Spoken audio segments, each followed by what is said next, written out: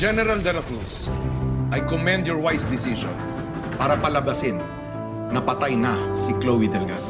Maraming salamat po, Mr. President. Darin po ay mungkahin ni Police Captain Dalisay. Nagsalita na ba si Chloe Delgado, General? Hindi pa, Secretary.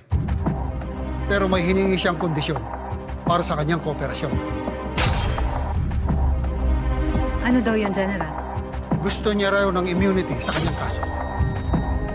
Kung yun lang ang paraan para makipagtulungan siya at mahuli na si Hipolito at si Rani, kasama na rin ang mga kasabwat nilang mga dayuhan. All right, General. Kakausapin ko ang sekretary ng Agency for Justice. Gagawin natin siyang state witness para mabigyan na siya ng immunity. Thank you, sir.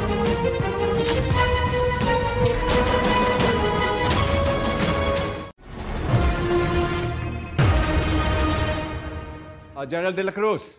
Secretary Bora, may iba pang hinihiling si Chloe Delgado. Ano pa hinihiling niya? Gusto niya magkaroon ng bagong identity at makaalis ng bansa kasama ang kanyang ina. Napakatuso talaga ng babaeng yan. What do you think, Mr. Secretary? Ipapaalam ko yan kay Presidente. Kaya lang, wala na tayong magagawa. Kailangan natin mahuli si Serrano at si Hipolito at lahat ng mga kasabwat nila. Salamat po, Secretary.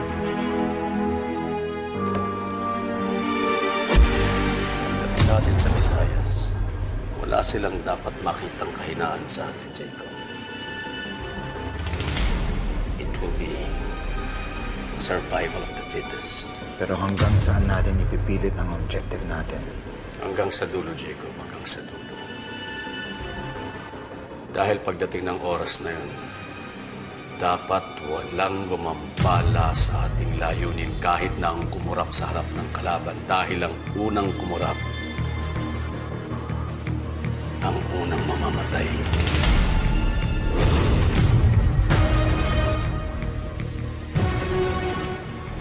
Gusto, Dalisay, pwede niyo na kausapin si Chloe Delgado. Umayag na ating Pangulo tungkol sa hiningi niya immunity. Thank you, sir.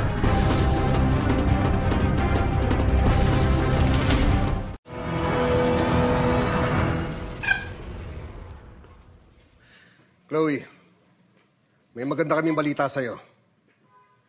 Binigay na yung immunity na hinihingi mo. Drop na lahat ng kaso mo. Paano ako nakakasiguro tutupad kayo sa usapan natin? Chloe, meron kaming isang salita. At kagaya ng pinangako namin sa'yo, tutulungan ka namin. Kaya mabuti pa, sabihin mo na lahat ng nalalaman.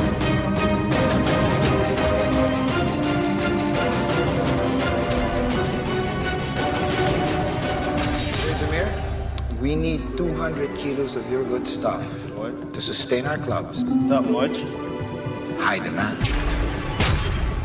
I'll bring 100 kilos to Scorpio Club tomorrow. 100 kilos lang. Which is good enough for one club. Paano yung iba? Hindi ba delikado? Javier, hindi kami mahuhuli.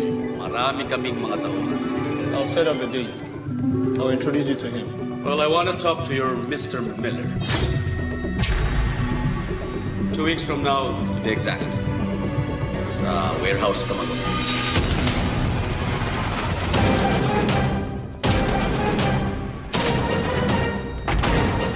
Bago pa tayo maubusan ng oras, magsalita ka na. Bago pa nila malaman na buhay ka.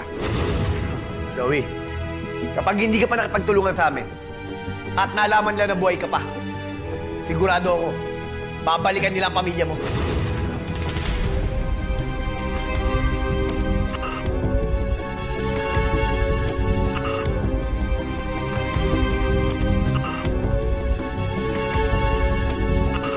Sige, sasabihin ko na ang lahat.